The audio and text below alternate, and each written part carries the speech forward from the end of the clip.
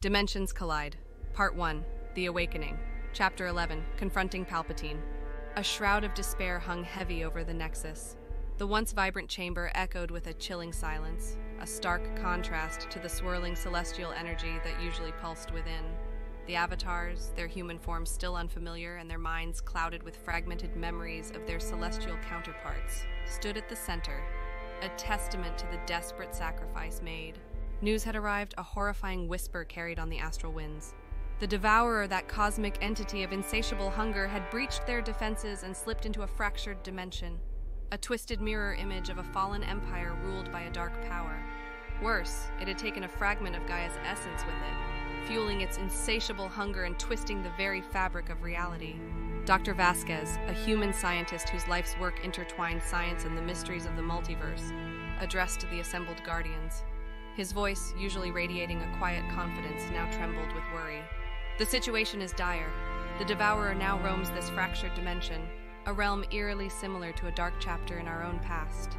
Even divine energy falters in its oppressive grip. Without Gaia's essence complete, the delicate balance of the multiverse hangs precariously on the brink. Artemis, goddess of the hunt, her celestial bow taut with unspoken tension, let out a sigh that echoed through the chamber. We cannot allow the Devourer to consume that fragment. The power it holds, a fragment of creation itself, will fuel its hunger to unimaginable levels. Neo, a warrior from a future ravaged by a similar entity, his face etched with the battle scars of time, spoke with a quiet determination. Then we must pursue it into the very heart of this corrupted dimension, no matter the cost. Trinity, Neo's unwavering partner, stepped forward, her gaze resolute. But how? This dimension, its very fabric, rejects our divine essence. To enter is to risk annihilation. A long, tense silence descended upon the council. The weight of their impossible task settled upon them like a shroud. Just as despair threatened to consume them, a new voice, a whisper of pure knowledge that echoed with the wisdom of creation itself, filled the chamber. It was Dr. Vasquez. There may be a way, he spoke, his voice trembling with the weight of the proposition. An ancient ritual, a dangerous one that allows a fragment of your divine essence to be invested in a human vessel. This vessel, an avatar in the truest sense, would possess enough power to navigate this fractured dimension and retrieve Gaia's essence. The Guardians exchanged glances, the enormity of the sacrifice settling upon them like a shroud. To create an avatar was to relinquish a portion of their being, to experience a temporary separation from who they truly were. It was a terrifying prospect akin to severing a limb. There are risks, Dr. Vasquez continued, his voice laced with a note of apology. The avatars will retain only a fraction of your knowledge and power. They will be vulnerable, susceptible to the darkness of this dimension. And upon fulfilling their mission, the connection between them and your true selves will be severed. Yet despite the danger, a flicker of hope ignited in the Council's eyes. It was a desperate gamble, but it was their only hope. One by one, they stepped forward, their resolve unwavering. Each guardian, Apollo the Radiant, Artemis the Huntress, Neo the Scarred Warrior, and Trinity the Unwavering Companion, offered a portion of their essence to fuel the creation ritual. The Nexus pulsed with renewed energy, a blinding light bathing the chamber as the avatars manifested. 4 human figures, each a perfect reflection of their divine counterparts, emerged, their eyes filled with confusion and a flicker of a forgotten power. Alex, a woman with fiery red hair and eyes that mirrored the warmth of Apollo, stood at the forefront. Beside her stood Dr. Evelyn Walsh, a brilliant astrophysicist recruited by Dr. Vasquez to navigate the complexities of this twisted dimension. Across from them stood James Hawk Hawkins, a hardened soldier with Neo's steely gaze and Trinity's unwavering determination. His companion was Sarah Sparrow Jones, a skilled hacker drawn into this celestial conflict due to her unique ability to understand and manipulate technology across realities. Dr. Vasquez stepped forward, his face creased with worry and gratitude. "You are our last hope," he said, his voice thick with emotion. "The Devourer in this dimension has taken the form of a being known as Palpatine. You must confront him in his own domain, retrieve Gaia's essence, and find your way back. There will be no direct communication with us. We can only offer guidance through synchronicities, meaningful coincidences that will guide your path." Each avatar received a pendant, pulsating with a faint emerald light, a physical manifestation of their connection to Gaia's essence. With a heavy heart, Dr. Vasquez activated a swirling dimensional rift, the air crackling with raw energy. Fear and determination warred within the avatars as they stepped forward, ready to face a twisted reflection of galactic history. The rift spat them out onto a desolate metallic platform, a colossal, menacing space station dominating the sky above. The air hung heavy with the stench of stale machinery and something more sinister, an oppressive darkness that gnawed at the edges of their minds. Alex, channeling Apollo's radiant energy, felt a flicker of warmth struggle to penetrate the oppressive chill. "This place, it's like a tomb," she whispered, her voice echoing in the vast emptiness. Hawk, fueled by Neo's tactical experience, surveyed the scene. Below them, sprawling cityscapes stretched across the horizon, bathed in an unnatural crimson glow. "This isn't just any space station," he said, his voice grim. "This is a symbol of power twisted to serve darkness." Sparrow, her fingers already dancing across the keyboard of a device provided by Dr. Vasquez, interfaced with the station's network. "Security protocols are unlike anything I've seen," she muttered, frustration lacing her voice. "Everything is encrypted, layered with dark side energy." Dr. Walsh, drawing upon her scientific expertise, examined the pendant, its emerald glow pulsing ever so slightly. "The essence here," she said, "it's distorted, corrupted by the Devourer's influence. But faintly I can sense a connection, a pull towards a specific location within the station." Following Dr. Walsh's guidance, they navigated the labyrinthine corridors of the station, dodging stormtroopers who patrolled with an almost robotic efficiency.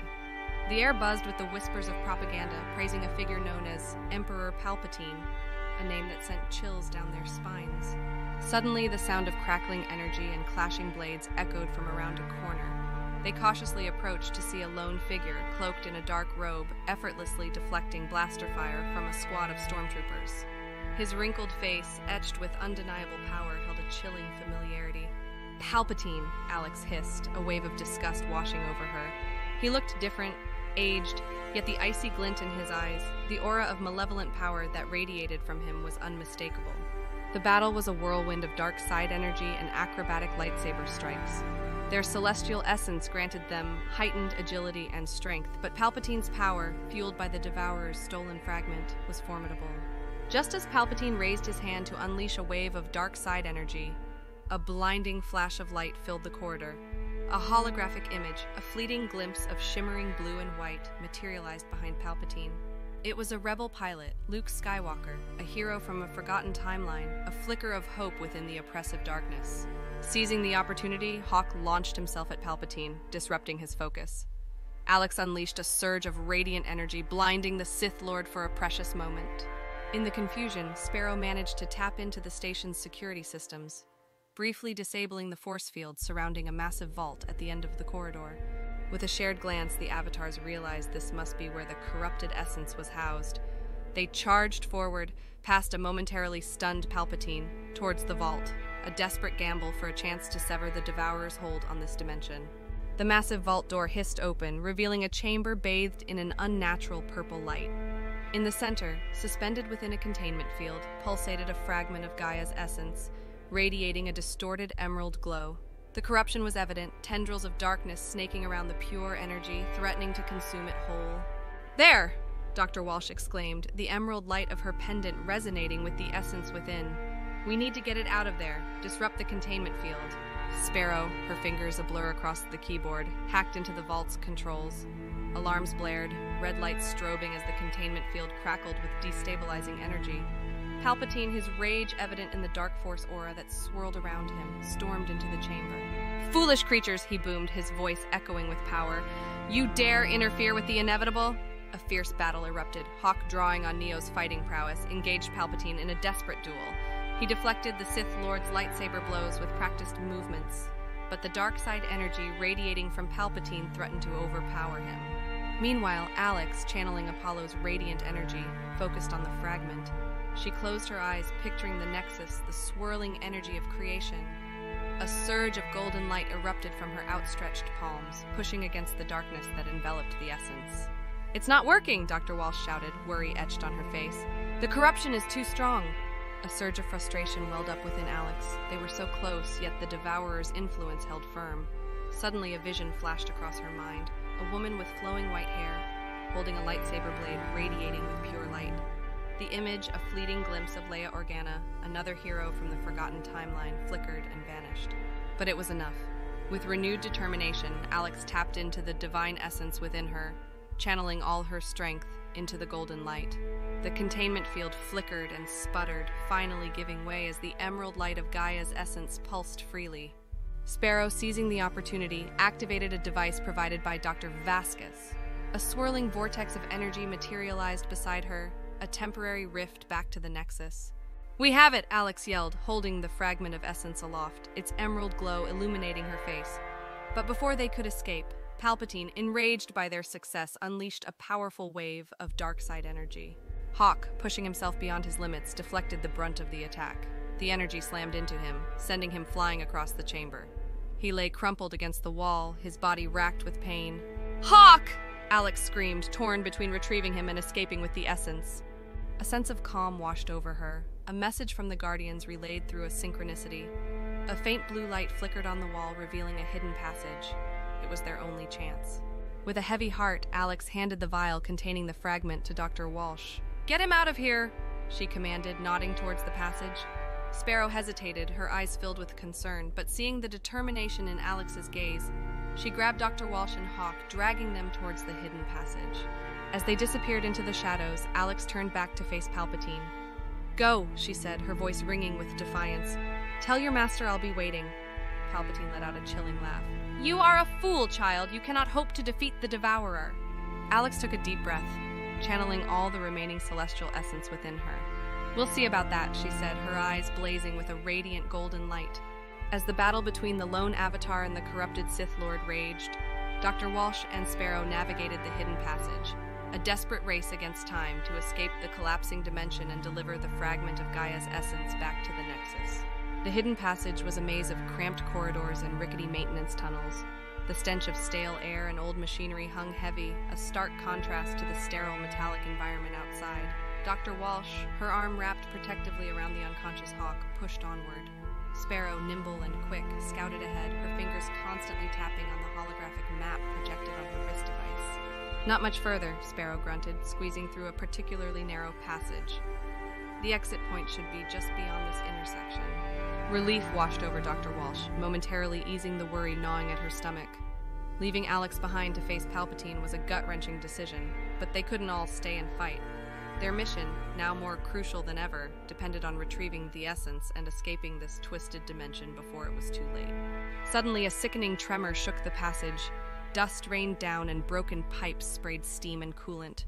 Dr. Walsh stumbled, nearly dropping Hawk. "What was that?" she cried, fear lacing her voice. "The station. It's collapsing," Sparrow answered, her voice strained. The fight with Palpatine must be reaching its climax. They pressed forward, the tremors intensifying with each passing moment.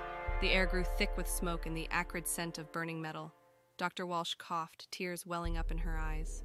"We have to hurry," she rasped, urging herself forward.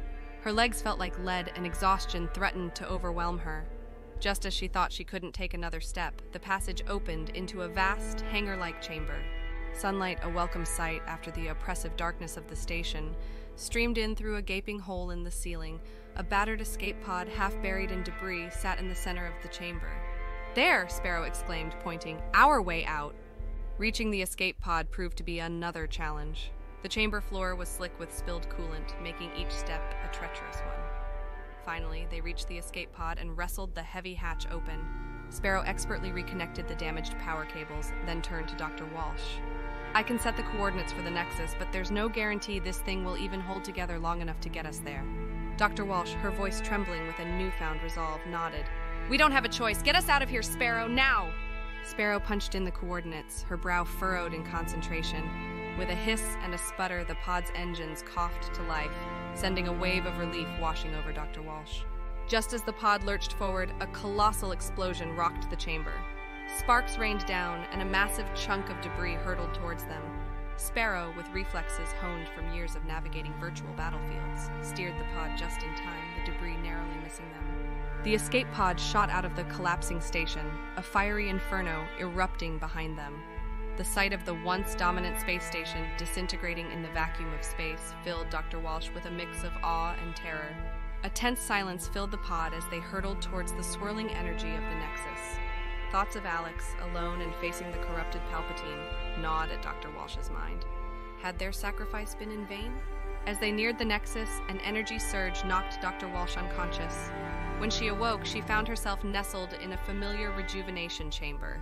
The steady hum of the Nexus technology a soothing balm to her battered body. Beside her stood a grim-faced Dr. Vasquez. Relief flooded her as she realized she wasn't alone. "Hawk?" she rasped, her voice hoarse. "He's recovering," Dr. Vasquez replied. "But he took a severe beating. You both did." Dr. Walsh's heart pounded with a mixture of relief and dread. "Alex?" Dr. Vasquez's silence spoke volumes.